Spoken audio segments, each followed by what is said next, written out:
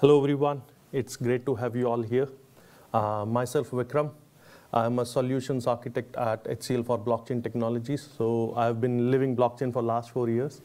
I try to be active in the community as well, being part of Hyperledger India chapter and Hyperledger challenge and or Hyperledger mentorship. So I've been working in blockchain and trying to provide solutions to customers across the globe, across the industry. And now, this, I would say since last 1 year, the Metaverse has come up and, I see it quite linked with blockchain. Although, so we will talk about that, how Metaverse is being perceived and how we perceive it and, how it can be, implemented with SSI, tokenomics, right, using blockchain. So that is my topic for today. So I was supposed to be joined by my colleague, but due to some unforeseen circumstances, I'm sure that he is with us virtually. So to start with, how do we see Metaverse? So we essentially perceive Metaverse as a necessary step towards evolution. So enterprises, not organizations, enterprises have wanted to improve customer experience, right? It started with in-person, it's not easy to acquire customers, as you all know, right? So enterprises, started, wanted to give better experience to their customers. So it started with in-person. Then, the mobile came into picture, the emails came into picture, the web came into picture. So they had to, customize that, so make their experience better on those platforms. And then came the chatbots, right? So that allowed those enterprises to connect with their customers more in person, right? But then the Metaverse, which is actually the next level of or the next evolution of channel applications, right? Because it provides them with an opportunity to connect with them in person without being limited by their presence across the globe, right? Wherever they are. So essentially, we are moving from flat screens to head-mounted displays, 2D applications to 3D environments.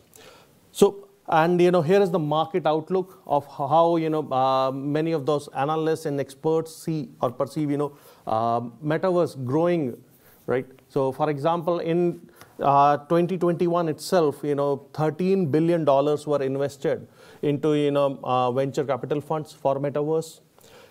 This year itself, in the first 5 months, there was about investment of $120 billion. So that's a significant, improvement over the last year, right? And then, some analysts have, put up as a figure as big as $5 trillion by 2030 as an impact of Metaverse, right? And when it comes to the users, whether it's healthcare or gaming, 59% of the users want to experience Metaverse, while 79% of the people spent their money, bought something just because they wanted to experience Metaverse. So they went into Metaverse and they wanted to buy something. So around 79%, a big figure, right? So that's what, customers are being translated, right? So they have bought something. And then, it's also perceived that by 2030, 50% of the events, maybe, by 2030, we all at Global Forum would be meeting virtually and in person, I suppose, right? And connecting with each other, the networking would also happen that way. So that is how, I believe, it would move out. So when it comes to, what all makes Metaverse. So there are, various components. There could be, these are some of them because it's Metaverse, right? So Metaverse meaning it is a replica of the of the real world. So that means, n number of components can come into picture. But essentially, AI is important because that would give you that, human behavior, how, you react in the real world, imitating the same in the virtual world. So that is where you need, artificial intelligence because not everything can be coded, right? Second part is you need AR, VR for the immersive experience to feel that, real like, image. Then you need Web3, right? For decentralization, you need, blockchain to manage your assets, identify them. Identity is very important. It could be your centralized identity or it could be a, self-sovereign identity, as we will talk about, during the course of this. Then, apart from, managing assets, you need trust. So that trust can come from blockchain because you could manage assets. We have been managing assets without blockchain as well. But with blockchain comes the trust, right? And then, then comes the infrastructure part. Infrastructure would have your network, 5G. That would help us a lot. Then we need those edge devices, and not just edge devices. We need secure edge devices. So maybe we'll venture into confidential computing, trusted execution environments, right? And then we need 3D content creation, right? So so you would need tools to actually map out the spaces, the layouts, right? So that's where the 3D content creation would come into picture. And finally, human interface. Now, human interface sounds a bit different, but why human interface? Because that UX approach, the human-based UX approach is required if you are building this. Because when we started with Web 2.0, when we started creating applications, the idea was to sell. Okay, I'm selling you this, or maybe the idea was that because there are less middlemen involved, or maybe no middlemen involved, you'll get things for cheaper because the infrastructure cost was low. But then came the idea that, okay, yes, we are doing that, but competition is also doing that. So we should provide them better experience, right? So they started with human-centric approach, or the design thinking approach. So that is what is again needed when you're designing a metaverse components. So now coming on to the world of possibilities, obviously they are endless. What we can do in this world, I don't think we can catalog it. It's not that easy to do. And if we start cataloging, I think it would be years before we could catalog what all as people we can do and what are the opportunities. But at this juncture, at this point, looking at some of those sectors, looking at life sciences. So in life sciences, first is collaborative working. So that is very much required, because collaboration would mean that you are again not limited by with your geo presence. So collaboration would be quite easier, and creating digital twins and working with those health workers. And then second is education, getting education from a celebrity surgeon or a celebrity doctor. We would all want that, right? So you will have access to them, those experts you will have access to, and not just over a call or over a video conference, but you could actually do things with them, right? Using Metaverse, you can actually operate on a dummy, right? You could actually do that.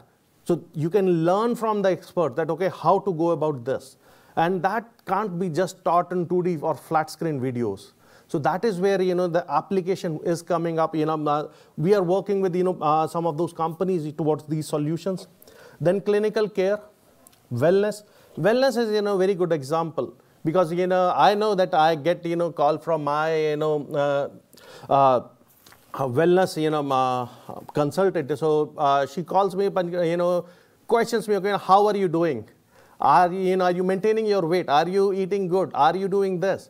So I don't know, not all the questions I answer truthfully, because it's not easy to lie, right? So but still we try to.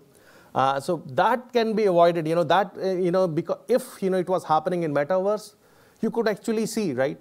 I'm not saying that my avatar, but the real life persona that if you could develop using IoT and edge devices, if the sensors were there, they would give her the true value.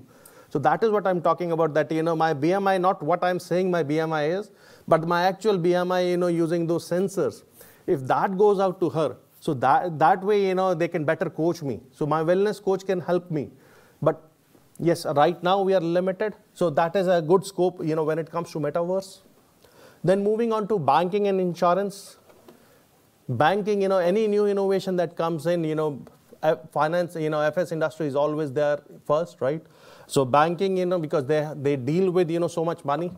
So essentially, virtual banks are coming up. But yes, there are certain challenges also. Not just that opportunities, but some of the banks have challenge around regulations that regulations are still not clear. But still, there are workarounds, and there are still things that banks can achieve. For example, banks are coming up with lounges where they can at least meet their clients, greet their clients, explain them few things, not sell them, maybe explain them, right? So those lounges are helping them. Then obviously the account opening can still be done. Obviously regulations are a challenge, but at least they can start giving that experience. They can start getting on board, right? So with blockchain, they have option of KYC. So we'll see in a in a demo later during the this presentation. But essentially, they could do they can open up new accounts, they can do KYC, they can do financial consultation. So opportunities are again endless. Even mortgages based on metaverse real estate, not the real estate, on the metaverse real estate, right? Because I was reading the news, and then I saw that a metaverse value of land in a metaverse doubled in a matter of couple of months. So those can again be mortgaged, right? So that is again a good opportunity. And then the product launch events, right? So product launch events, like for example, Apple had one, right? So those kind of events can be done on metaverse and will be done on metaverse. And I don't think it's a matter of even years. I suppose by next year or something, at least you would see some product launches happening. They are happening right now as well, but still on a very limited scale. But I see that happening a lot. And then coming on to media, entertainment, and public office. First thing that comes to mind is real estate development. Develop property on virtual lands. So that is happening, and that's a very good example of what can be achieved. Then concerts and live events. I know how hard it must be for all of us, right? When we were booking our hotels, especially around the global forum and with all those concerts happening.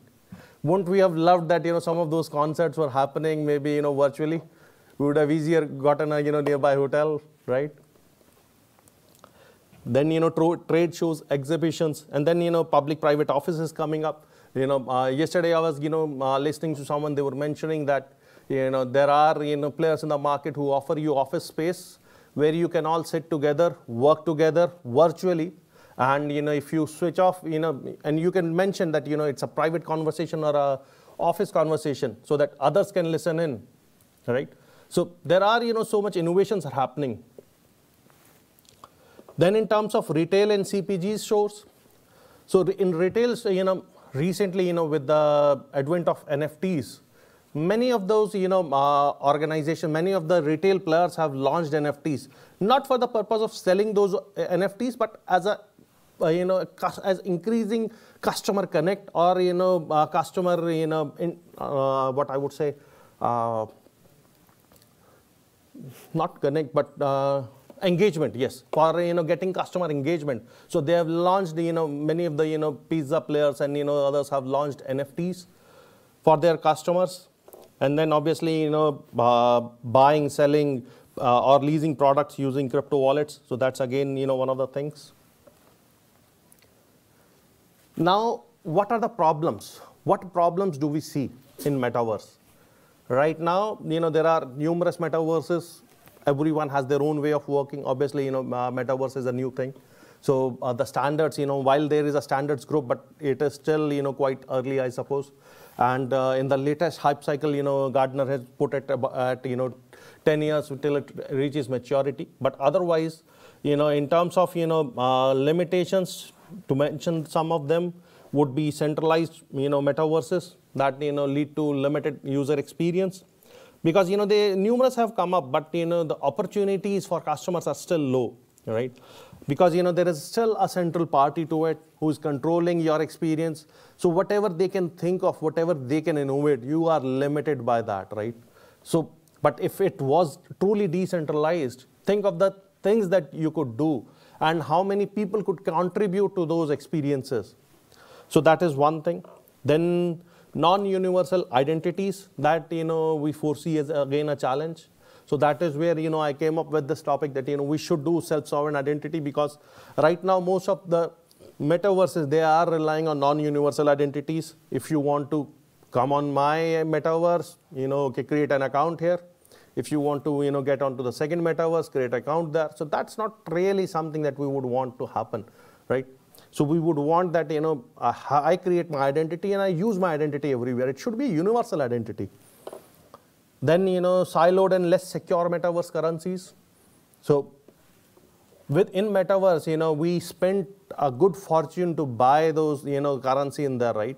And in most cases, it may be even more than a US dollar, right? So in that case, we would want those currencies to be secure, and it's not always based on a blockchain. Right now we trust blockchain because it has proved itself. It is computationally trustworthy, right? So that is where we trust blockchain, right? The consensus mechanism of blockchain. So those metaverses, some majority of them are still not blockchain based. So that is where we see that there is a challenge. Then obviously interoperability. So interoperability, because this question I get from many customers and even in the community that okay, from the whoever is joining new, that okay, we are creating I'm playing a gun, I'm playing in a metaverse, I got a gun. Why can't I use the same gun in my other metaverse, right? Obviously you can't do that, and there is logic behind it, but no one is stopping from anyone from asking a question. So essentially I always tell them, yes, you got a gun but you spent good amount of time playing a game, and that's how you got that gun. And if you take that gun onto the other game, then how would they decide that which level you should be able to use? How would they be able to decide? So yes, those kind of things would always remain. But essentially, if someone wanted to take that as a decoration and put it in their house in a different metaverse, so what's stopping them? Why not? Right? So that is definitely one of the things that interoperability could help them do. And then privacy and data security. So privacy and data security in terms of right now, what I'm doing, whatever my behavior is in metaverse gets collected, and then based on that my persona is created. Obviously as I mentioned, AI is one of the important components which tells you that how I will react to a certain situation. But it's not always good that it gets noted. So it has to be based on my consent. It has to be based on numerous other factors. So those factors of privacy and data security are still lacking at this point. So these are some of the challenges. So we tried to look at okay, some of the challenges exist, but can we solve them using blockchain? Can we solve them using a custom solution? So that is where we see the first question is blockchain really required when it comes to metaverse? If you ask me, definitely you need blockchain, and without blockchain, I don't perceive it as metaverse. I still perceive it as an immersive experience or an AR/VR application. Because you need blockchain, that's where it becomes metaverse. You need Web 3.0 to fuel that metaverse. So that is our opinion, right? So I'll take that point by point. First of all, what metaverse needs? The first thing that I said, it is based on a centralized infrastructure, based on that application. So that means that it was limited. But if it is decentralized, it can go beyond. So that is where you need blockchain, because blockchain provides you that decentralized nature. Just like real world, you need self-control identity. Web3 can provide you that self-controlled identity. You need blockchain for that. Provide that secure and trustworthy money to run virtual economy. Blockchain based tokens are trusted because it goes to certain consensus mechanisms, and they have proved themselves, right? Then every asset can be traced, identified, and its ownership be tracked. So that is what we need from a metaverse, correct? So blockchain, again, in terms of supply chain, in terms of NFT, blockchain has proved itself. That is where we believe that blockchain is required when you want to do metaverse.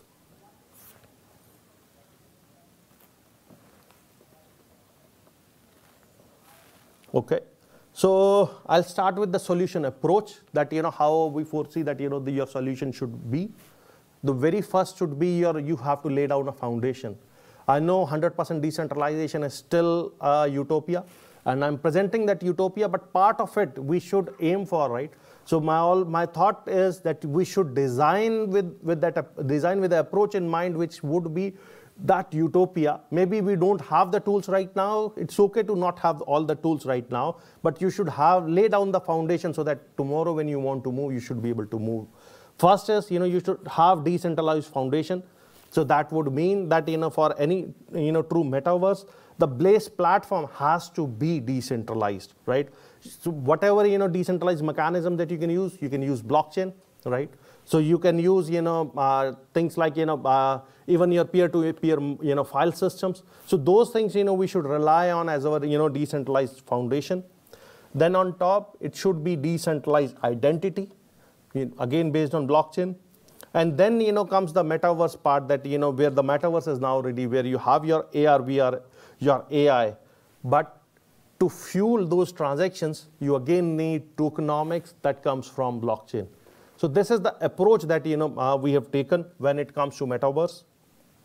I'll explain you how, I perceive this, how to implement it. That part also, I'm going to cover in the upcoming slides.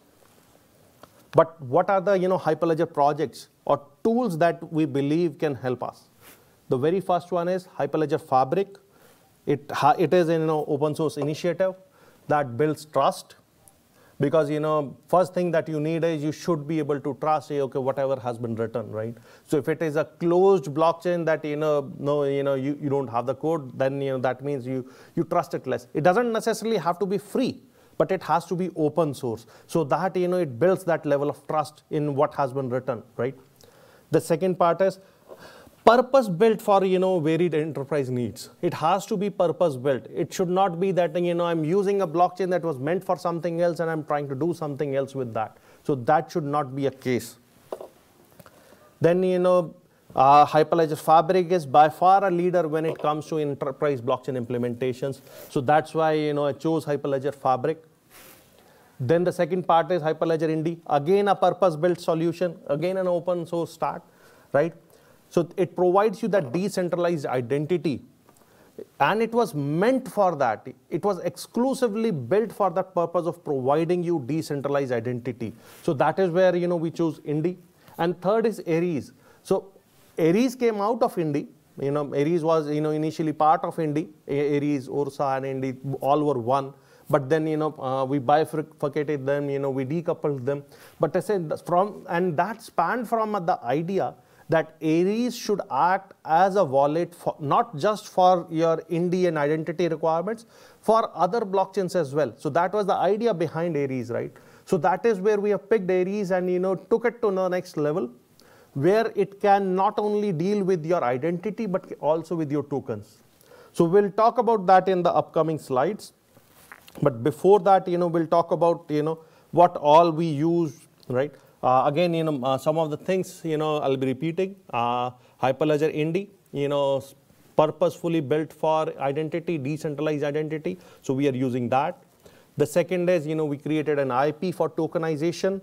So that IP, so this tokenization solution is compatible with multiple blockchains, right? So Hyperledger Fabric being one of them for your tokenomics, all the token transactions, be it your fungible tokens, non-fungible tokens, your utility tokens, your access tokens, or even your data tokens. So it can take care of that part, right? So because right now, if I look at the hype, people know about, non-fungible tokens a lot. Although, many of you sitting here, although, you know about, fungible tokens as well, which are equivalent to your fiat currency. Then we have our utility tokens. So if you own a token, that means you can get that service, right? So they are meant for that. So for example, you buy a subscription. Let's suppose you get a subscription for Netflix, right? So that subscription essentially can be translated into a token. And if you possess it, that would mean that you can access, Netflix services. The fourth point would be, fourth type of token is your data token, where you see that, when we walk into maybe a hotel, sometimes, they take, a copy of your credit card for their, needs, right? For their office records. So that definitely is a place, where your data and sensitive data becomes vulnerable. So that is where banks and other institutions are investing into data tokens, so that when you have to store that information, you only store the token, not the data linked with that token. And data resides somewhere secure in a secure place. But whatever you wanted to do with that sensitive data, you could still do with that token. But token will, not expose all the details, but give you that utility. So that is where data tokens are quite important, right, for that abstraction. Then Aries wallet, so it is now not Aries anymore. It is now Aries Plus, which means that it can handle your identity and token requirements. And it will integrate with multiple blockchains, not just Hyperledger Indy. And then cross-platform connectivity, as I mentioned, that with Aries plus we will get connectivity to multiple blockchain engines, not just one. And then the thought process behind this solution that we call Metafinity, it's about applicability across multiple universes, creating avatar as a service. So I'll show you a demo where we where we created an avatar for me as well. Bit more here, but yes, it's still me. And then architected as a composition of reusable components. Right. So these were the thought process. This was the thought process that we had in mind when we built that solution. Now, as I mentioned, specialized blockchains that fit the purpose. So you have your users on one end. They are interacting with the Aries wallet. This is the Aries Plus wallet where you have Aries, but it is taking care of your identity and token needs. It could be your personal smartphone or a device, or it could be a web agent, right? Then for identity, you have your identity blockchain specifically built for purpose. Then you have your token and transaction ledger blockchains. It could be Fabric, it could be Corda, Quorum, or even Ethereum. The possibilities are endless, but they all were built in a different way, right? Hyperledger Fabric works in a completely different manner from how Ethereum works. Same goes for Corda. Corda has a completely different architecture, completely different outlook when it comes to blockchain, right? But Aries Plus, that's why we call it Aries Plus. It can connect with all these different platforms and still give you the power of Indy. It can connect all of them using Indy. It could be a scenario where using all of them. You could be using all of them. Maybe not within single metaverse, but maybe with different metaverses, having the one identity coming from Indy and connecting all of your metaverses being used in different blockchain protocols at the bottom. So this is a double click of the same image, but here we are talking about we have taken the example of Indy, Aries, and Fabric with Metaverse. So I left out the part of of rest of the blockchains. So concentrating here, you would see that at the bottom, at the base, which is common, which is Hyperledger Indy. And then on top, you have your Metaverse, right? And that Metaverse is using Hyperledger Fabric. Now you could replace Hyperledger Fabric with any other blockchain, but Indy will remain your constant. That will be your identity. Your identity has to be common. Rest things can change. What tokens who is offering on which blockchain doesn't really matter. What matters is if you have one identity. If I am one person, which shop I walk into doesn't really matter, right? So that is the idea behind this one. And then we have Aries Plus. This is the Aries wallet, right? Aries Plus wallet. It has at the bottom, it has Hyperledger Aries, all the features which it has. Its direct integration with Hyperledger Indy. And in addition to that, we have built various plugins for the purpose. For example, for Fabric, there is a plugin specific for Fabric. For Corda, there is an authorization plugin. GoQuorum, again, there is an authorization plugin and custodial wallet integration for your public blockchain requirements. So that is what we've built into this, and that this is how we see that a solution for a metaverse can be built. Now, for example, if I talk about GoQuorum, GoQuorum has a feature for multi-tenancy, where you can have one server being used by multiple enterprises, right? So that is what they have, multi-tenancy, So that can be connected using this wallet via a authorization server. If you talk about Corda, again the same logic could be that you can connect using your OAuth technologies. You can connect to that authorization server using this wallet, and then that it gets connected to your Corda node, right? You could be using accounts in Corda, right? So that is what you could do with this. Now, how it happens? How will it happen? How will a flow of transaction happen in this case? So first of all, as an Aries wallet user, let's suppose I'm there. So what I'll do is I'll connect with Hyperledger Indy, right? So that part is given. I'll connect with an organization. Let's say I have a relationship with a bank. For the sake of example, let's call it Old Bank. So there is an old bank where I'm an existing customer. I can walk up to them and I can get verified credentials from them. How it happens? I'll install an application on my mobile phone. That would be my mobile agent. Using that, I'll establish a relationship with that old bank.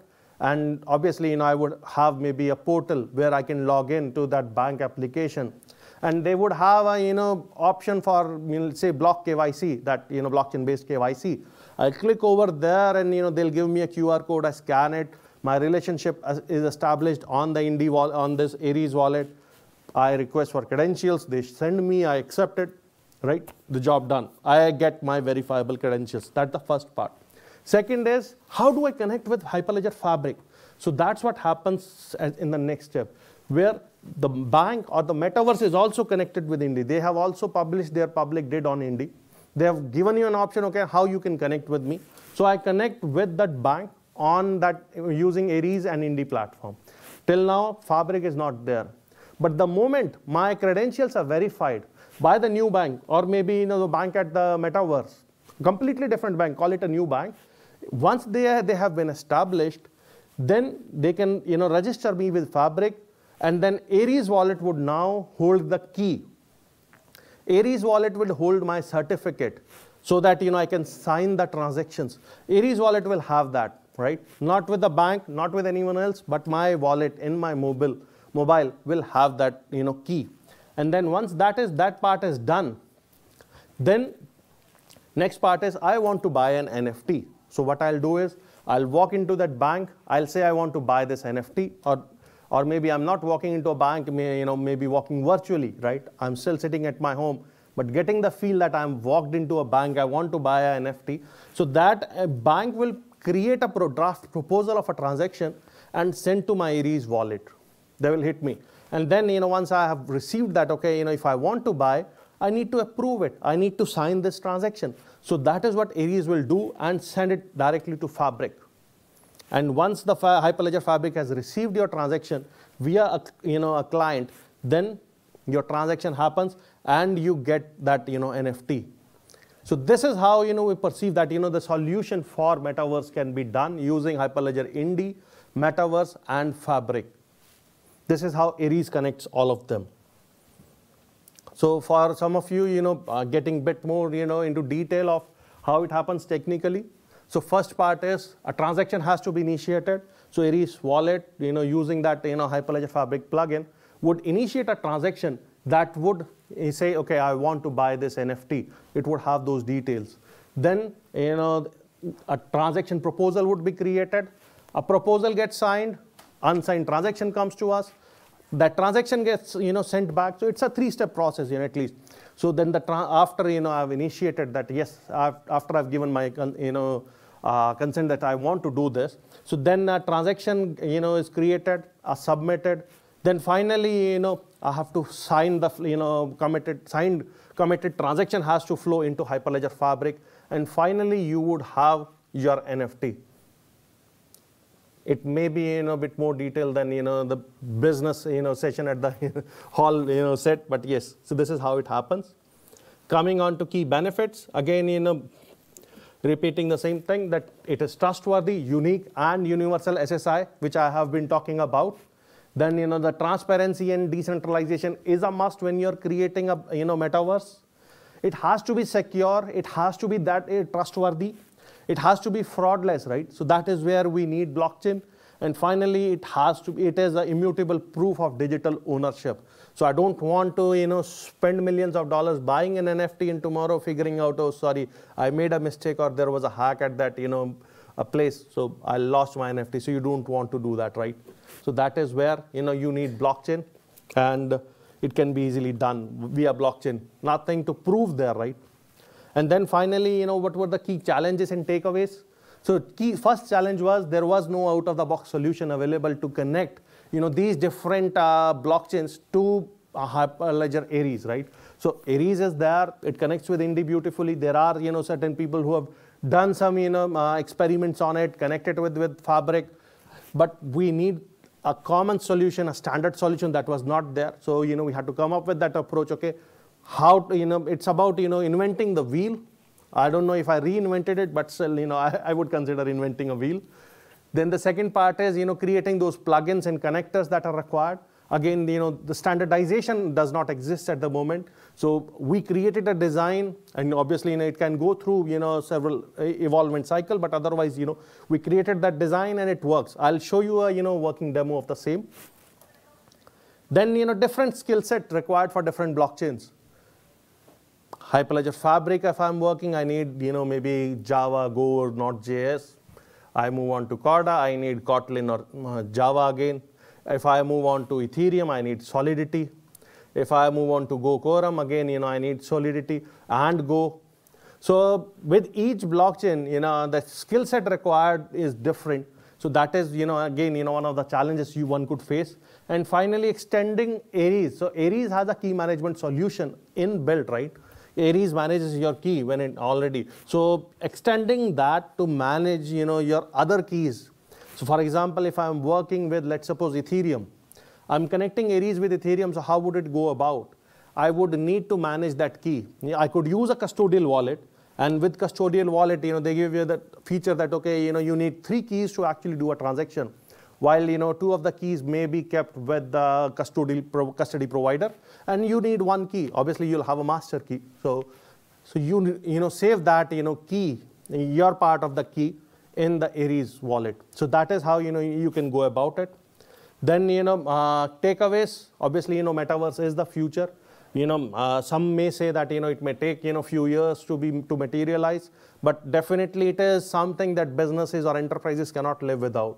When I say enterprise, I don't just mean your e-commerce portals or your retail chains, even your social media apps, right? So they also can't live without Metaverse, because we have tasted the Metaverse, and now we can't live without. Then you need then obviously a blockchain-based platform. Blockchain-based, not just the tokens, but the identity as well. So both go hand in hand. Then that's how we will trust the system. And finally, Hyperledger projects like Indy, Aries, Ursa, and Fabric. Those are definitely the ones that are worth mentioning. That they provide you that solution that we are looking for, and the trust. And again, because Hyperledger Fabric has about 45%, more than 45% of enterprise blockchain share. So that means if you're building something using Hyperledger stack, it's easier to to connect with multiple enterprises, because your horizon will be big. You'll be able to adapt to multiple enterprises, because they would have already been using one of the Hyperledger stack, right? So that is about the presentation. I'll move on to the demo part. Just give me a sec.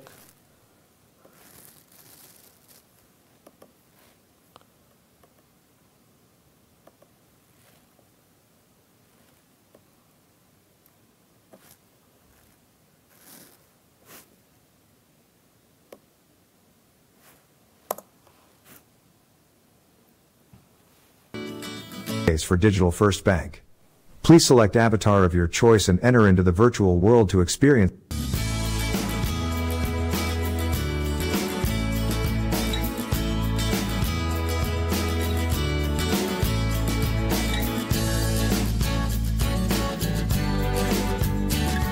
Hello. Welcome to Digital First Bank. I want to open a digital account with DFB. I want it both crypto asset account and regular fiat currency account. Please select an appropriate service you wish to avail from the screen. So here we wanted to do both. Like when I'm opening an account, I wanted both parts. I wanted, the crypto account as well as my regular savings account. Thank you. Please wait a while. I will get an RM to assist you shortly. This, believe me or not, this is me. This relationship manager, a bit more here.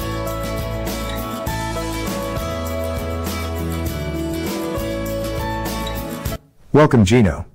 You have made a wise choice to opt for our Crypto Plus account, which offers a digital savings account and a crypto wallet. We also support Blockch KYC credentials, which allows you to get onboarded with us instantly. Please click on the appropriate option on the display panel on your right to know more. So our goal is, our identity solution.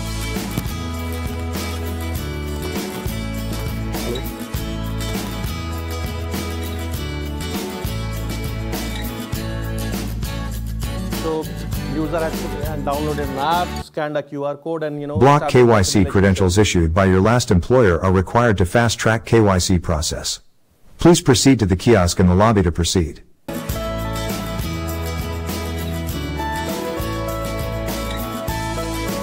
now, user has an option. Do they want to do regular KYC, which may take 3 to 5 days, or they want to get on board quickly?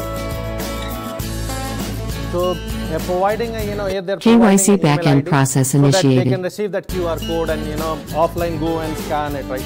So that part is still required. So there is no solution at the moment to do that, to play with your mobile within the Your metaverse. KYC verification is complete. Welcome to DFB.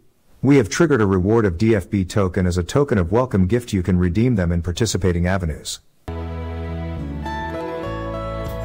So you can see the account balance is there. You could see account balance as well as your crypto balance there.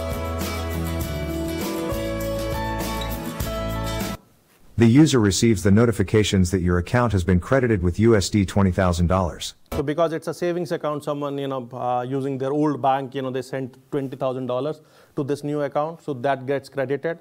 You can see the Obol coin balance. Obol is our platform for tokenization. So Obol coin balance is nil. This is the wallet ID, and this is your NFT count because bank had issued one NFT, right? So that is where it currently stands. Now user would want to buy something. Using the amount credit in his account, he does a transfer of USD $10,000 from his account. So $10,000 worth transferred from savings account to the crypto wallet.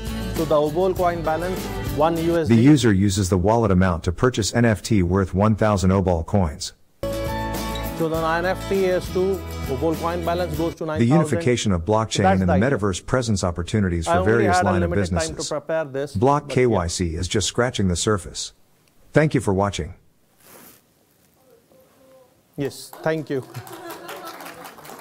Any questions? Yes, please. So here in the European Union, there are quite strict rules for the customer and the MMD6, which are regulations really. How do you view that? Will you adhere to these regulations within your product? So right now, I'm not 100% sure, of those requirements, but yes, because, blockchain is being implemented, and even, with Hyperledger Indy, even within European Union, we are doing some, things around identity. So some of our customers within European Union, they are playing with this and they are experimenting with it. So, and, the purpose has been achieved. The legal aspect is, we are still going through that part. So we'll get to know more, soon. Yes, please. Yeah, you talk about some key challenges. Yes. And there are going to be some difficulties. Yes. How to connect all blockchains, all different types of blockchains. And do you think we have to wait for standards first in order to come up with some interoperability among the blockchains? So, yeah. So please finish. Yeah, that's what I'm trying to Okay. talk about standards. So standards, I believe, yes, standards are important. That in order for all blockchains to interoperability, Yes. to become interoperable. Correct. So essentially, standards are definitely important, but I suppose that utility will drive those standards. If we wait for standards to come and then go on to utility, standards will not evolve because demand from customers, that right. So that drives innovation.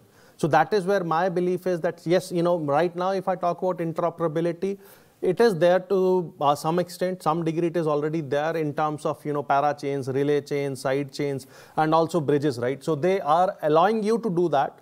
But yes, it has not achieved a place where you could call that yes, it has been matured and standardized.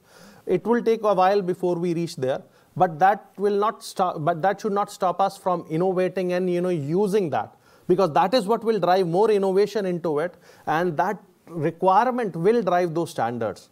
Otherwise, as you know, that most of the technologies were built because there was a demand, huge demand, and businesses could not live without, so they had to develop those standards. So I believe, that way, it would work out.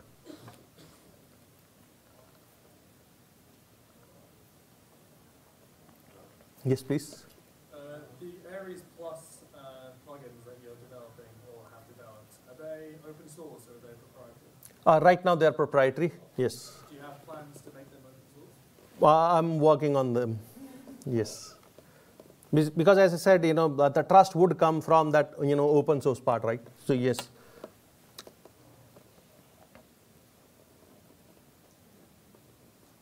Any other questions? Okay, thank you all.